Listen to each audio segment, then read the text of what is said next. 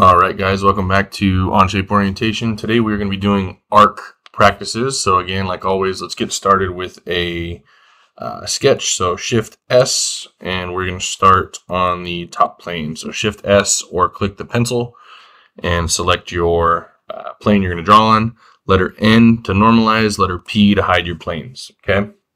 So we've done our lines, we've done our rectangles, we've done our circles. We're moving on to arcs. So if we look, we have a variety of different types of arcs we can do. But again, the only one with a hotkey or shortcut key is the 3-point arc. So we'll start with that one. Then we'll move into tangent arc, center point arc, elliptical arc, and conic. A lot of these you can accomplish by using a circle. And I'm going to show you another tool we can use today too. But before we get started, I'm going to draw a couple of lines that are going to serve as our construction lines. So you can see the first line I draw is a solid line, right? Before I draw my second line, if I press the letter Q on my keyboard, or if you look up here in the toolbar, you'll see this. It's a solid line to a dotted line. This turns things into construction lines. So if I go ahead and click there, I will have that as a construction line. No big deal if you messed up on the first one. Select your line, press Q, and click off of it, and that'll turn both of them into construction lines. Everything we do today with these arcs, we're going to base off of this construction line at the origin, so you can kind of see how some of these things work. So for starters, like we said, let's start with that 3-point arc, and it's just like a 3-point circle. You have to click 3 points. So I'm going to click 1 point on my vertical construction line, 1 point on my horizontal, and then I can drag my center point wherever I want. Let's say I want it to be, I click there, I'll give it just a spot out in space, but let's say I know I need my radius to be, I don't know, 3 inches. I can type in that number just like we've done on every other drawing so far. Again, if I mess up and I want that to be actually 4 inches in diameter, I can double click on that measurement and change what I need to. So again, that's the 3-point arc. Click 3 points, you get an arc. Okay. Now for tangent arc, sketch an arc tangent to a selected line or arc. So if I wanted an arc to be tangent, I clicked this line and I clicked this line. Now you'll see it's tangent along that line. Now for me, I don't think I'd ever really want to do a tangent circle in this aspect. I would probably more want a curve similar to this. I'll show you with a circle where I can actually tangent to the lines and then come through and trim like that. Yeah, I know I've been telling you guys that it's the less clicks you do, the better. But for me, these tangent arcs seem to go the opposite direction of how I always want them to go. And it's a lot easier for me to just do some circles and do some trimming action. So I'm going to get rid of those. That was our tangent arc. If you have kids in your class, or if you're the kid in class that has a problem with a lot of these math concepts, these arcs are kind of what's going to mess with them a little bit. But to show them how these things work, remember, everything's based off of circles and lines. And arcs are just chunks of circles. So let's move on to our center point arc, and it's just like it says. This one you'll probably use a lot. So let's use our origin as our center point. I'm going to go out, and you'll see that it wants me to have a dotted line, right? So it's not going to actually draw that whole circle. So let's go here, and we'll click, and anywhere on that circle, I can make a full arc. If I go full, it doesn't like it. So I can be anywhere under 360 degrees. I can go 359, and it'll give me, I could tell it a radius of 6.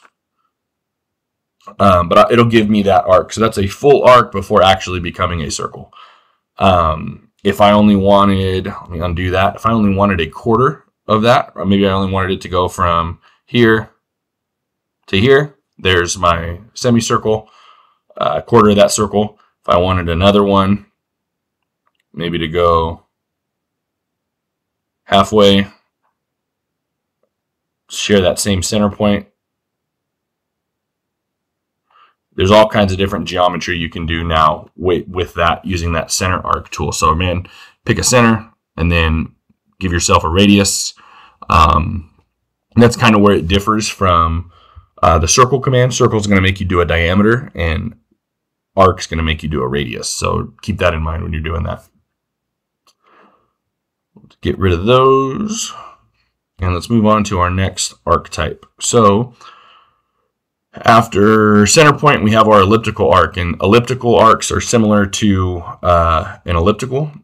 Just how circles are similar to regular arcs, elliptical arcs are the same idea. So we're going to draw ourselves an elliptical, and it's still going to be an ellipse, sorry. And it's still going to be a construction version of that.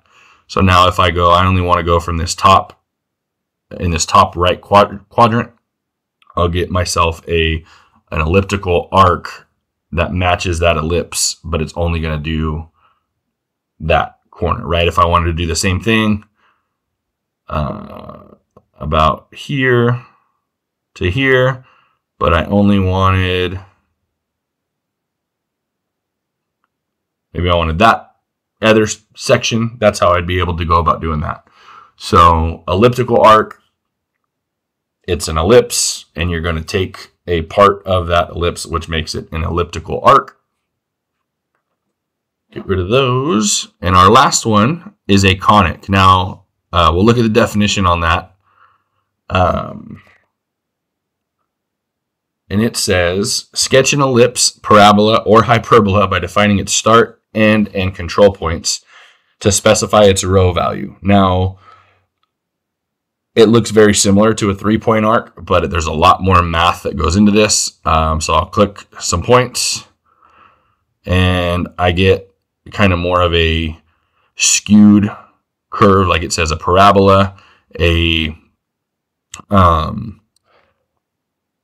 hyperbola, or other different types of shapes you can do with this. Now, to me, I see like wing foils of like a airplane, maybe some rocket fins, but if you're watching this video, you probably don't need help with this kind of math. You know, we always say it's not rocket science. This feature right here is rocket science. So I'll show you kind of how it works, but it's not something I use. I think I've used it maybe once or twice when trying to figure out how this program worked. And I found better ways to draw arcs. And we're cutting parts out in my shop and doing stuff for art, but this is a huge learning curve that I mean, what you can get out of this feature, I haven't seen not being able to get from lines and circles. So that's going to be all our elliptical tools. Again, the biggest one you're probably going to use, and the only reason you probably clicked on this video, was for this 3-point arc, this tangent arc, and the center point arc. So I'll show those again really quick. A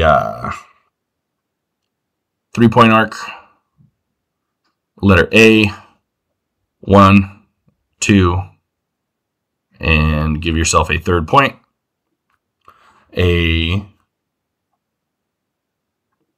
tangent arc. So if I wanted something to go tangent to that line, it's going to do an arc that's tangent, a tangential relationship with that. And our last one is our center point arc.